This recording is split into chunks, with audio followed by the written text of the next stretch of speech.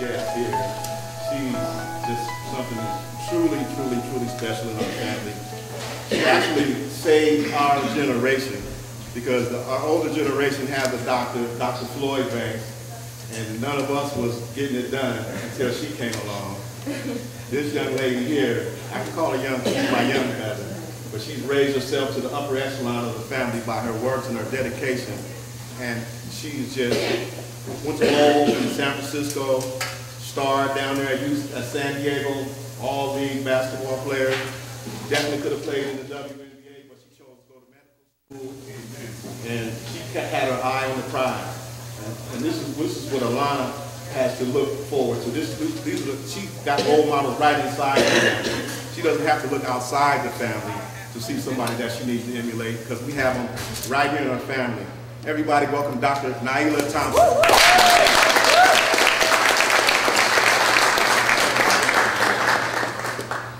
right, hello everyone. Thank you, Al, for that wonderful introduction from my older cousin.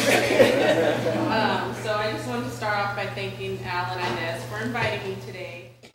So I had one sibling, my sister Halima. She was 2 years younger than me.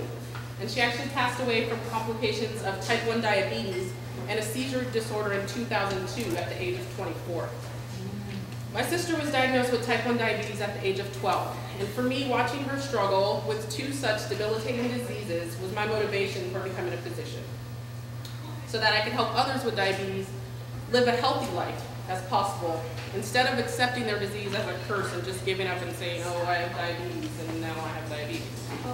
So after finishing at the University of San Diego, I had the opportunity to play for 2 seasons on a professional exhibition team before being accepted and beginning medical school. And as Al said, it was a very difficult decision between going to play in the WNBA and going to medical school, but we often have to make difficult decisions and just try to think, long term, what the best decision is when you're making those decisions.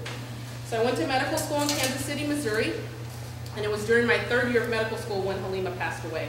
And that was actually a crossroads for me. On one hand, I really wanted to give up because I just couldn't understand why that had happened. My younger sister was just gone. And I had to make a decision to keep going. And that for my sister, I would dedicate the rest of my life to helping those with diabetes live the healthiest life possible despite their disease. So my medical career is dedicated to my sister, who despite all her suffering, was the most brave person I know, and despite all her pain, if you knew her, you would say she had the most beautiful smile that could light up a room. So my medical career, I started here at Highland Hospital in Oakland, and we serve the underserved and uninsured populations there. And often, because of lack of access to care, I began to see many sicknesses and complications that could have been prevented with education and just care. And so I began to really get disgusted by the number of young people I saw dying of heart attacks or strokes or kidney diseases, cancer, all these things that we could have prevented. And so at that time, I decided I was going to focus my efforts not only on clinical care, but on educating populations about how they could prevent these diseases and live a healthy life. So at that time, I decided to go train some more as my godson. Jamal was my godson. He was just teasing me of all the training I've done. But so here's my training a little further. And I went to New York City, and I did a preventive medicine fellowship at the New York City Department of Health. And I did a Master of Public Health at Columbia University.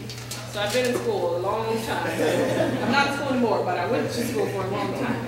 But for me, it was important to continue until I found a place where I wanted to be doing something that I wanted to do, because initially when I was just seeing those sick people and kind of treating them and putting a Band-Aid on their problems, I was not happy. So now I work at Kaiser in Oakland, so I'm back home. I live in San Francisco. I'm a primary care physician at Kaiser, and I also have the opportunity, it's hot in here, I'm sorry. I also have the opportunity to do some clinical research for Kaiser, and I work on chronic disease prevention and identifying and eliminating disparities. Disparities are differences between different cultures. So I'm looking at why are there differences in the African American population with high blood pressure, strokes, and then what things we can do before this happens, culturally, or educating them to prevent these things from happening. So I'm really happy to be able to do that. Kaiser puts a lot of money into that, and so I'm working on the research and we're working on programs to reduce these disparities, focus on prevention, and improve the quality of care we provide our patients. So that's my little story.